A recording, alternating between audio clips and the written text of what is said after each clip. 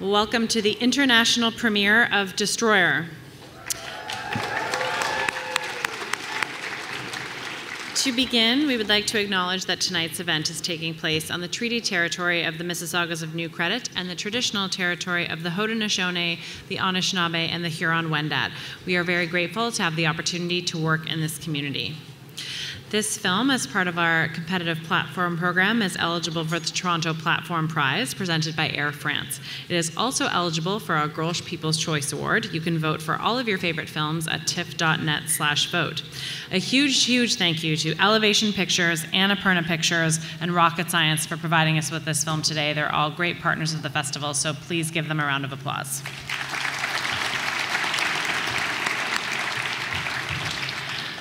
Director Karyn Kusama has been to TIFF before with Girl Fight and Jennifer's Body, and I am beyond thrilled to have this amazing female filmmaker here with Destroyer.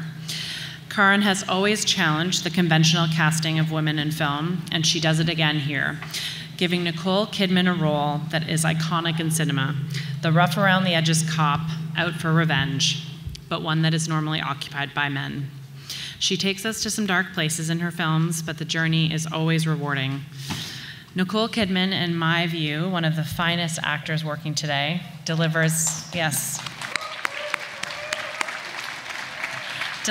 another tour de force performance as Erin Bell, and she's joined by Canada's own Tatiana Maslany, who gives an equally transformative performance. We are very fortunate to have director Karyn Kusama and some incredible cast members here for an introduction and an extended Q&A after the screening, so please stick around for that. But now, join me in welcoming the director of Destroyer, Karyn Kusama.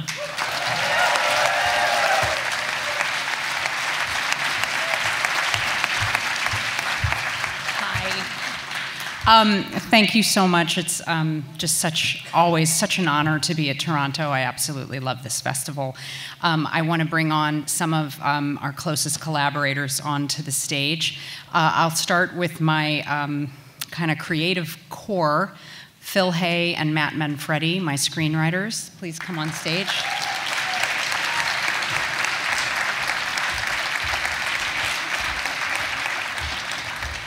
And we're very fortunate to have a lot of our cast here tonight. I'd love to bring on stage Canada's own Shamir Anderson.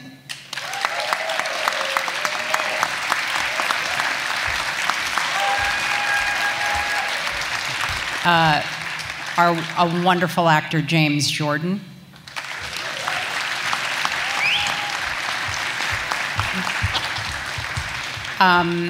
The incomparable Tatiana Maslany.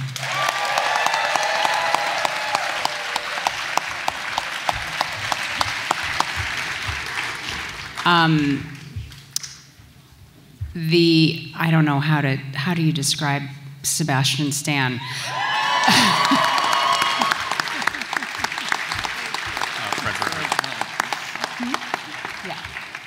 I also want to bring on our close producing partner, Fred Berger.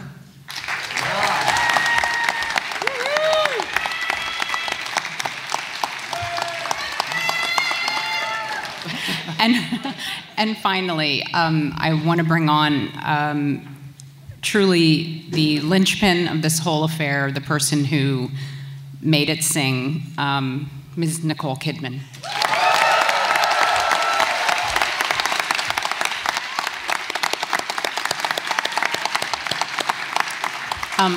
While I'm here, I just want to take a quick opportunity to thank some people who are in the audience. I want to thank Micah Green and Dan Steinman from 30 West.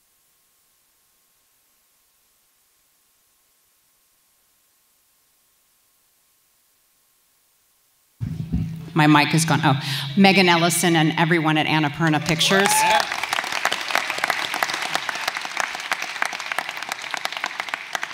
I'm so blessed to have two of my closest creative collaborators, my composer, Teddy Shapiro, and my editor, Plummy Tucker, here with us tonight.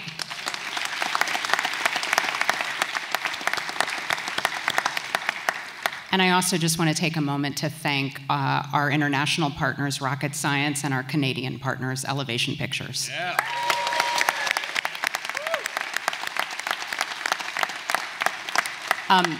Finally, I just want to thank the Toronto Film Festival, its staff, its incredible legion of volunteers who make this festival possible.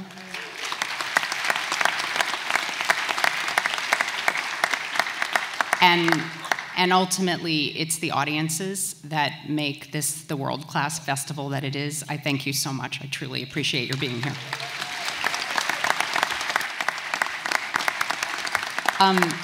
Enjoy the film. All right. I'd like to welcome back to the stage Karyn Kusama and the cast and crew of Destroyer.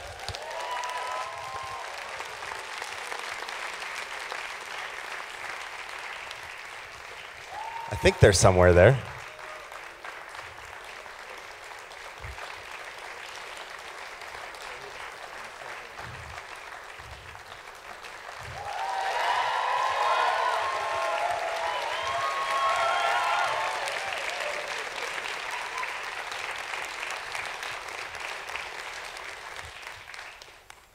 So I guess I wanted to start, because so much of the film for us revolved around the writing and the genre and the sense of it, the oeuvre, if you will. And I wanted to start by talking about some of the influences, both for the script and for the direction, in this genre for you. What were some of your major influences coming to it? For me, I think it's a kind of a character-driven genre movie in the spirit of, I would say, a Taxi Driver or a Clute or more recently a film like A Prophet. But I know that Phil and Matt probably brought other influences to bear. We spoke a lot together, the three of us, about those movies that Karyn mentioned, and we all love 70s movies, the 70s cop movies specifically, and specifically LA crime movies as well. But the same way that Karyn's saying, I think we always looked at it as, you know, A Woman Under the Influence is as big an influence as, you know, Serpico or Heat. You know, like that those were the things we were aiming to explore and try to tell a police story, but that was about a woman who was allowed to be everything in the movie, who wasn't just going to be one thing. And you know, speaking of which, Nicole, obviously, nothing needs to be said about your amazing physical transformation in the film, but also, I think that you know, there's an incredible mental transformation that goes on between the two time periods, and I was wondering how you kind of juggled that in terms of the shooting and preparation, and was there a lot of separation between the two, et cetera? We shot most of the second part, I mean, the latter part of my life as Erin Bell at the beginning, and then we went back and did the beginning, which was which was sort of jarring for me when we were talking about it before we started shooting. I was like, oh, how's that going to work? But then I have this thing as an actor where I always say, you go with it. I mean, I never try to fight whatever the circumstances are, because I don't know what's best for me as an actor. I may have a plan in my head, and that it's usually wrong. So it's better for me to just go with the flow, Nicole. And that's for life as well. So by shooting the end with Sebastian, the beginning of the film, at the end, that was actually really, really good, because we already had all of the damage, and we sort of knew what we needed, and we knew what the life force needed to be, which is what we discussed, is that there has to be a life force that gets shut down and destroyed in Erin, and you have to see that. So we knew how much of that we needed to imbue into the second half.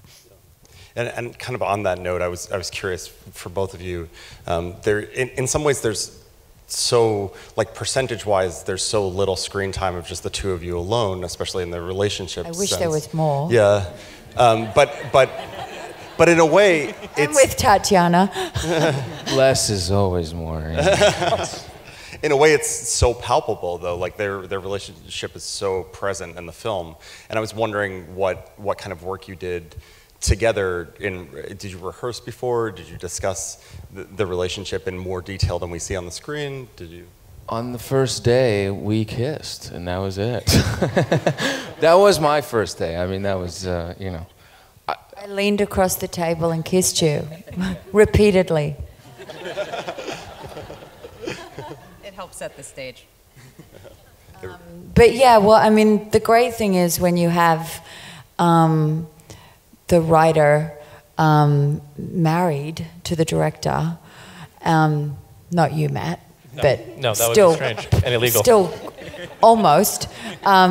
You have access to an enormous amount of. I can ask for all of the story, all of my history, everything, and that incorporates, you know, the relationship, everything. And so I would say, can you come up with things? And I would receive 5-6 pages of my history, which is fantastic, because that's normally the work that I've got to go and find and do, and then say to the other actors, are you willing to, what do you think of this and what do you think of that? Whereas when you have the writers there all the time, they can give it to you, and it's so there's no discussion, even though I can change parts of it. But they'd already formulated such an incredible life story for Erin, and it was dense and rich and all there. So then I was able to give that to Sebastian, and we were able to talk more about that, and that was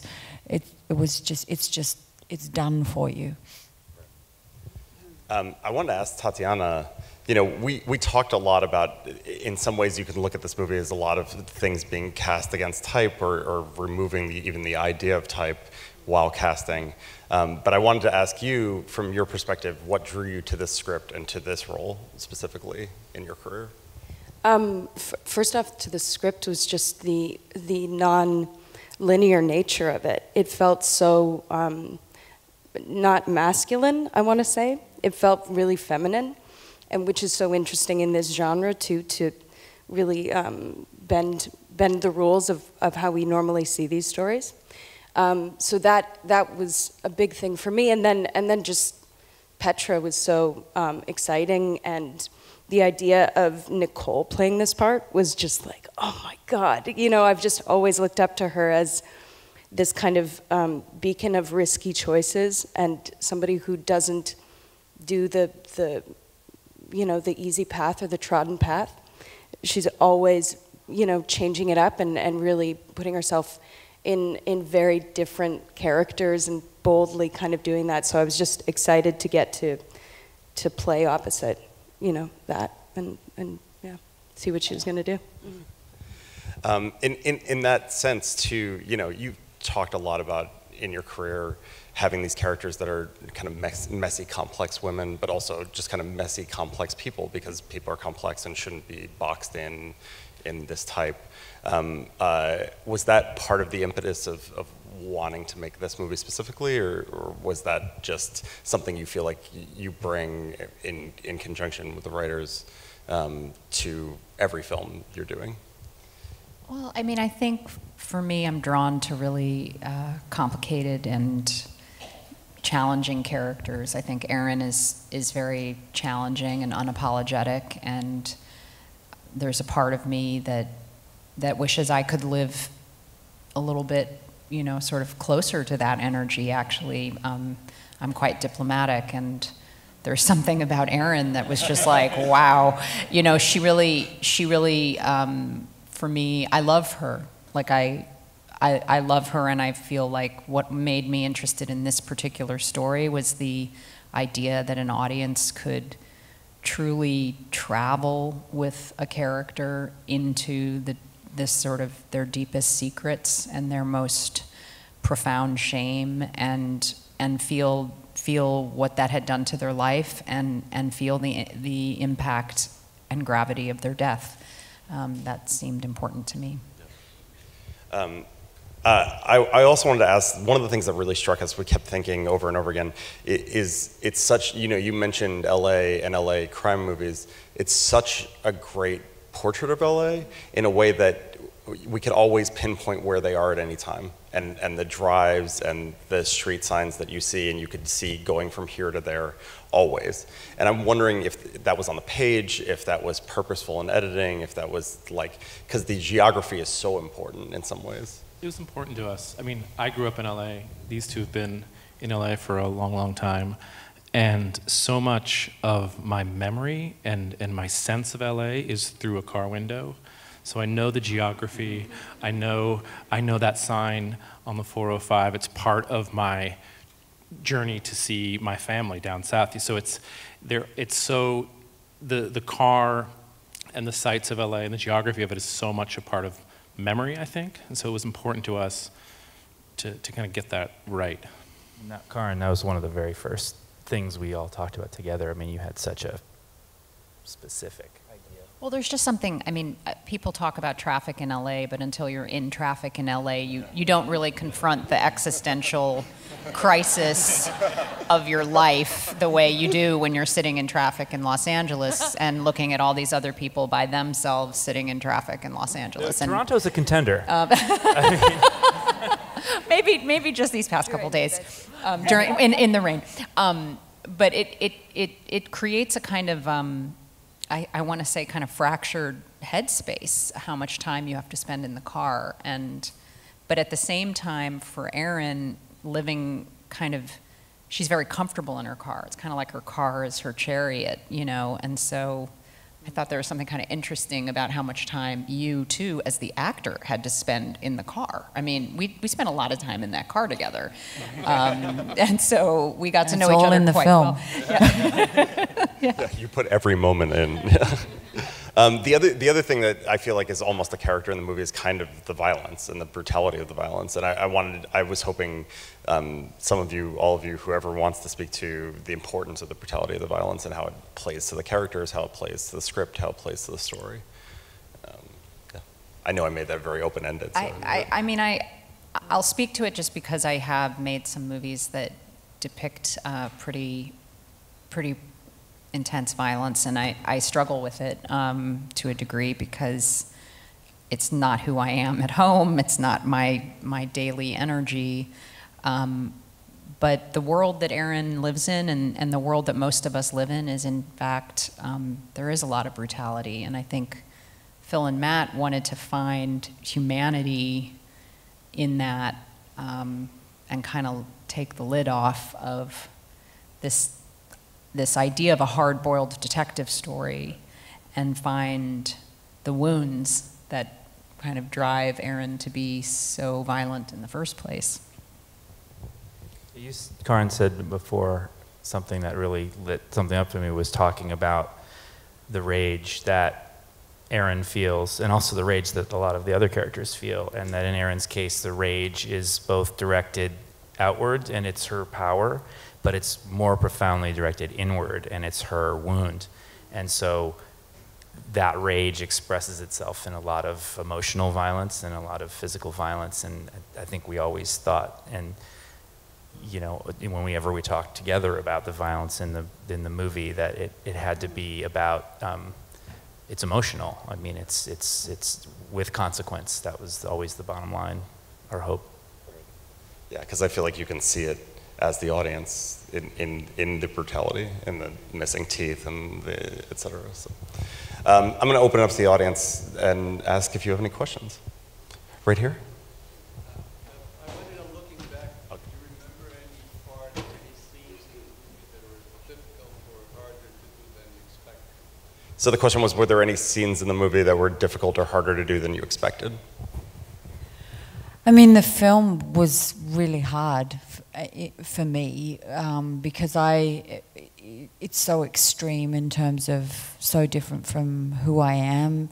I wanted it to be real and authentic. I didn't want to be showing up and doing a performance. So I kind of had to move into a place and exist in that place for a period of time that I didn't like being in, mentally, physically, all of it. And I didn't quite realize till I was in it what it was going to take, if that makes sense, which, you know, maybe if I had, I would have gone, I don't really need to go there right now. But so much of my career has been that, and my life is where I jump into something not knowing what it's actually going to be, and it's always done me well. So I try not to put too much thought or analysis into why I'm choosing something or why I'm going there. But at the same time, it's crazy for me. I was sitting backstage just watching the last 15 minutes of the film, and I'm like, God, is that me? And it's weird because I look at it and it feels like almost like a dream, because it was so different for me to exist in that place. But I'm so glad that I did it, because I love jumping in with Karyn and pushing myself and pushing the boundaries and just getting to work with these actors. And when you talk about the violence, Tatiana and I beating the crap out of each other. It was, I was putting her in the trunk of that car going, what is this? But she's so game and so good.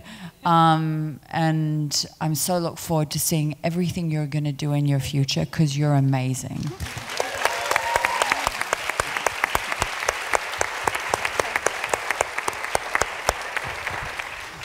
Right here.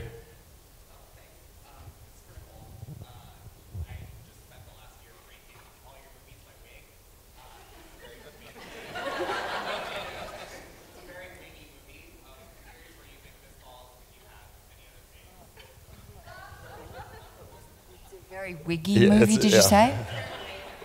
He was saying he was ranking your movies by wig, and where you feel like this falls in terms of that. But that's an awful question. I am shutting that question down. Yeah, I was gonna say you don't have to answer that if you don't want to. Let's move on. Is there another? I'm looking up in the balcony. Right there.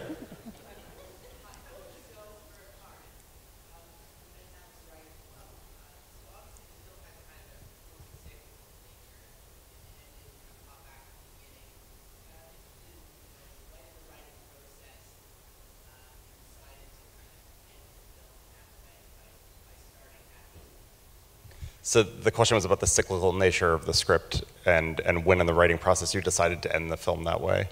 That was in conception, and from the beginning we were, that's the way we wanted to structure it. And with that last scene, I think the purpose of putting it there and the why I love having it there is I think that it makes it much more tragic to hear them so optimistic about their plan when you've already known how terribly it's going to go.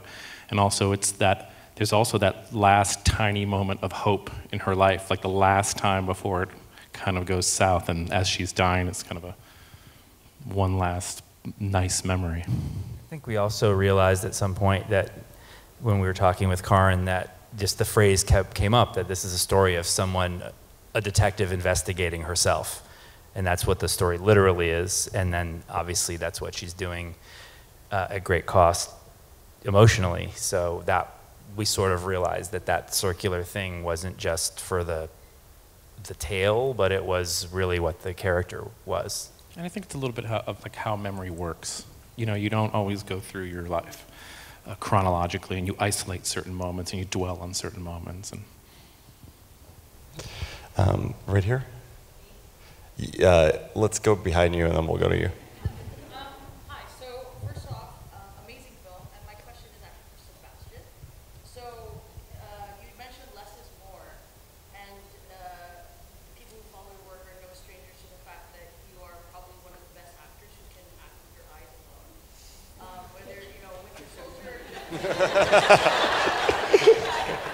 And so, given the limited screen time you had, obviously the role in the past, how do you prepare for a role where so much of what you say is actually unsaid and it's all spoken between you and Nicole, is all in your eyes? Like you're saying one thing, but your eyes will say like 500 other things. How much of that was on the page? How much of that you're awesome? So the question was about preparing for the nonverbal acting between the two of you, and also kind of making an impression in the small amount of screen time that you had? No, I mean, I appreciate that, but no, I I think that you know, I was talking to Karyn earlier about, you know, this whole experience of making movies and stuff, and it's also what Nicole said, which is, you know, you can always prepare and do all these things, and then you show up, and you really have to stay open to what's there and what other people are bringing, and just kind of see where the thing wants to go, you know. And I came in with all kinds of things, and you know, and at least the good thing is when you have a good script and you have a great director and people you can trust, you know, and then you do come in and you are prepared, but you do remain open, then you can actually allow the thing to take you on the ride that it wants to go, you know. And every movie, I think, has some sort of a frequency kind of that you know, as an actor, you try to tap into. And, you know, it just was so much more interesting to not explain things, you know, and just to let you guys, like, kind of think maybe, or figure out what might be transpiring between them, you know, in their minds. And so, I don't know, in life we don't say things the way they are, or things what we mean, you know. We say different things, or we always think the other person's going to really understand what we mean somehow, or guess, you know. And so no, in that aspect, I have to give credit again to the script and to the direction there, you know, to just kind of, you know, I wanted to do a million things, but thankfully, you know, Karyn was like, look, just keep it, yeah, you know, less is more, keep it to where it is, and just keep, you know, keep going. And so, anyway, that's that. I feel like so often when we're writing and discussing a scene, we'll say to each other, well, that can just be accomplished in a look. You know, we don't need a line there. It can just be a look. And it's like, to have these actors, you're like, that's just going to be a look. You know, it's. Do you feel like part of that is also obviously the working relationship with Karyn too, like having some sense of knowing what she's going to do with it if you're writing it down? I think that's such a big part of what we do, like that we have absorbed. Because Karyn is, I mean, it is her vision that you see, and we feel like we're contributors to that, and we feel that we've absorbed one another's aesthetic. And like, so when Matt and I, there's not a moment we're not thinking about this movie through the lens of Karyn and what she's gonna do and what her interests are and what we think she wants to explore. And then she'll tell us if we're close to that or not close and what we have to do to get there. But I think we've all tried to, and I felt this really strongly in this short time we all got to spend together on the set. We did not shoot very long. It was incredibly hectic, but we all absorbed each other, and I felt so much trust with everybody, and that comes from Karyn. That comes from Karyn creating this world that we can all kind of pour ourselves into. Yeah. I promised I would go back here, right?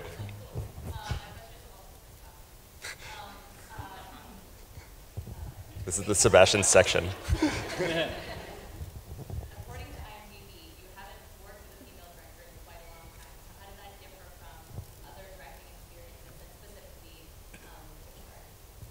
So the question was about you working with a female director and how it differed from other directing experiences, specifically to Karyn, too.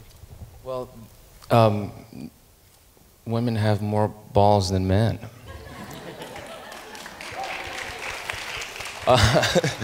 I mean, you know, I don't ever really, like, you know, for me, I quite naturally, when I go to work, sort of fall into this, I tend to want to fall into this more subservient, you know, kind of role as an actor to the director. So, you know, and I go there for trust and for kind of guidance. And so I never really in my mind kind of, you know, sat there and thought, oh, you know, male or female, or, you know. But in this case, I actually, truthfully, really did feel that Karyn communicated much better than some of the male directors that I did have. You know, maybe because she really did know what she wanted, and she was very specific about it, and firm in her, you know, sort of delivery. And I guess that helps you because you're so out there in the desert sometimes, you know, and you just need that guidance. But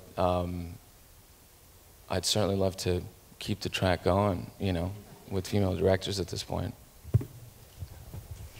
Right here. Just like to ask all of you, if you have a favorite scene. So the question was for all of you, do you have a favorite scene now when watching the movie?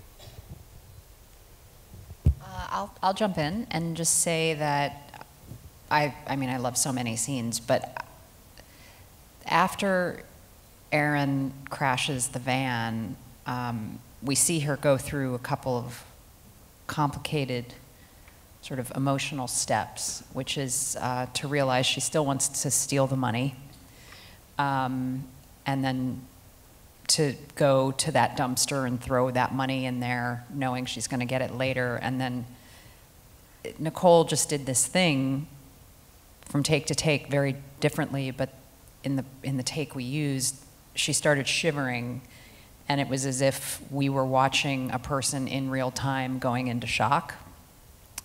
And I just feel like when you see an actor not acting anymore, just living in this very special,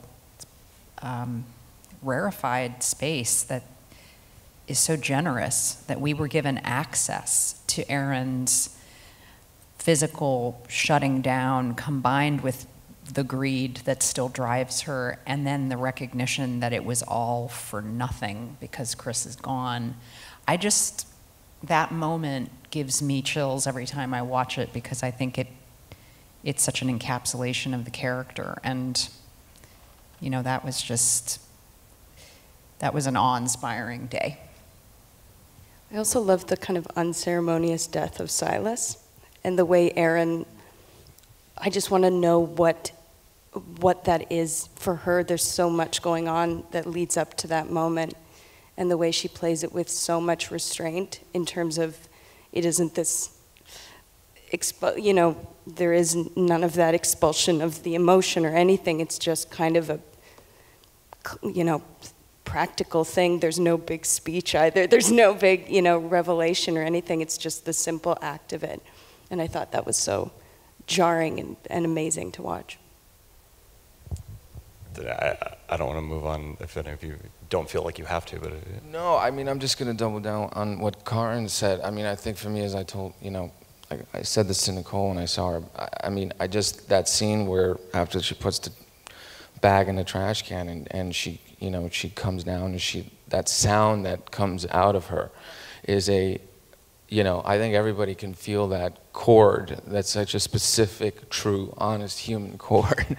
You know, you can't make that or synthesize that or, you know, in any way, shape, or form. And it comes from such an honest place, you know. And it just, I love when things like that happen, because it just, we all forget everything. We just, in that moment, we're all in the same spot, you know, and because we know what that is.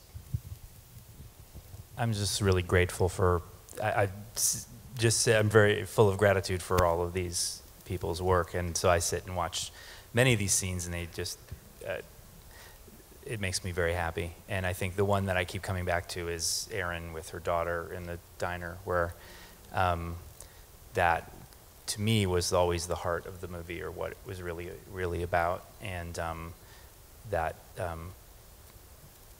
like to live in that scene, so.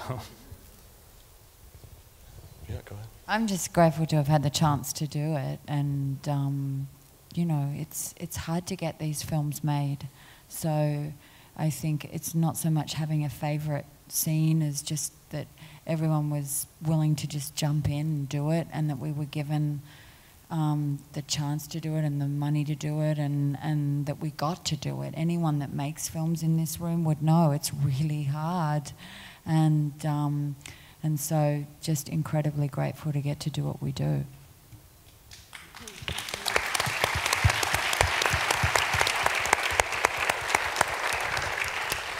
We have time for a couple more. I'm going to go in the back row closer to the aisle. Yeah, yes.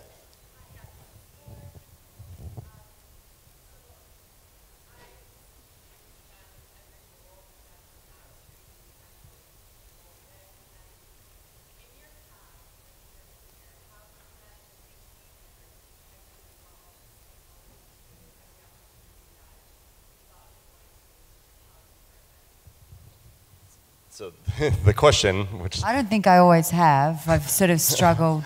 I mean, I've veered off things, and you know, any actor will tell you, you get sort of tempted to do things and you think, oh, this is a good place to go, and that.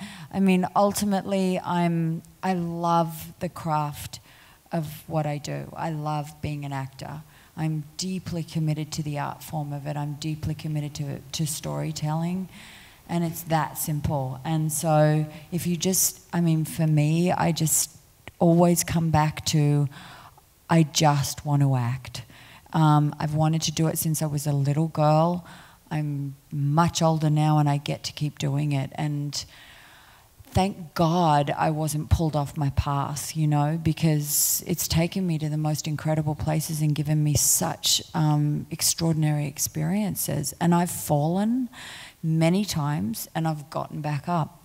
And it's that, so I don't ever see it as integrity or anything. I just see it as, this is my path, this is what I do, and I'll keep trying to stay true to the spirit of it. Yeah. We have time for one more. I'm going to go back here.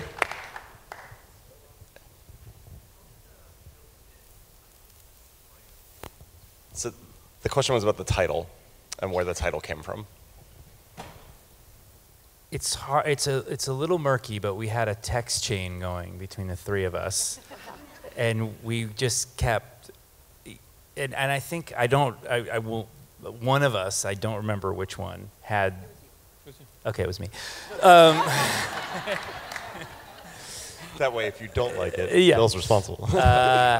I think that word had been, I had written that word down, and I wrote it down, like left it on your desk at one point. Not even when we were trying to title this movie, just I was like, that word is so powerful, and it means so many things, and just kind of had that thought years ago, and then we were trying to figure out what we're going to call this movie, and I was like, it just, like that came up, and we were just talking about how many destroyers there are in the movie, that she is, Silas is. The other characters are time, ambition, money, need, all that stuff can destroy. And so I just remember really tentatively typing the capital. I said, okay, and I did the thing like, okay, I have an idea, new text, you know, like 5 different texts. And I said, destroyer? And then like the little bubbles popped up, and Karyn was like, love it. All caps. Like, yeah. And then that's how it happened. Well, on that note, I want to thank you guys so much for coming and bringing the film. Thank you all.